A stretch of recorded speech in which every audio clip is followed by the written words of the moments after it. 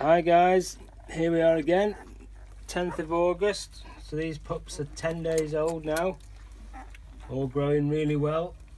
We've got a nice strong litter of pups here. Mum's just been out and she's just come back in with them now and cleaning them all up. Some of these pups here, the eyes are just starting to open now at 10 days. That's when they'll start becoming trouble, once they can see where they're going and what they're doing. We will have a bit of trouble with them, but they're all nice and strong pups. Look at these here.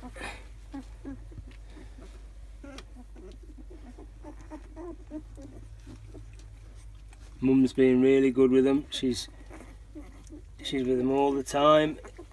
She's not fed up with them at all yet. We let her out, she does what she's got to, and she's straight back in with them. And she's here, look, cleaning them all up.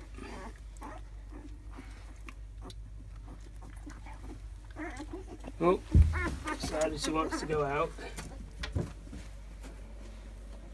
She's out of the way. We can just have a bit of a better look perhaps at them there in the bed. They soon make a mess of the bed. The beds can be fresh in the morning, and I tend to keep them in two halves of the bed so that we can put them on one half and change one half and change it over again in the afternoon, and by the end of the day it's ready for changing, so we keep on top of it, and then we don't get any odours or smells about the bed. It keeps them nice and clean. As you can see, they're all doing really well, not fussing or fretting or anything. When Mum's in there with them, there'll be one or two going to feed, and the others will all be crashed out to sleep, and they tend to swap over and just feed at their leisure, really. She's a really good mum. It's the third litter she's had, and every litter's been the same. Really good with them, looks after them a treat. It's no problem for her. She's been a really good, well, she still is obviously a really good dog for me. Do everything that's asked of you as a working lurcher. Temperament wise, second to none. Very laid back, and yet as soon as she needs to be, she kicks into gear and there's nothing will stop her. And that's just what you want. No holds barred. And Spirit Lad, the father, exactly the same.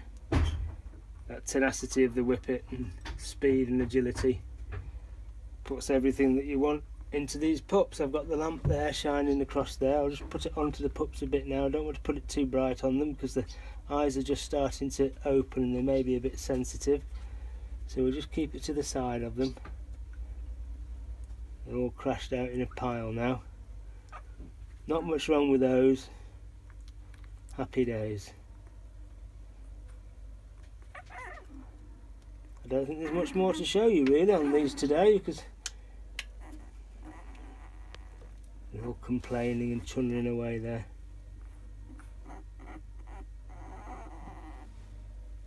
What could be nicer?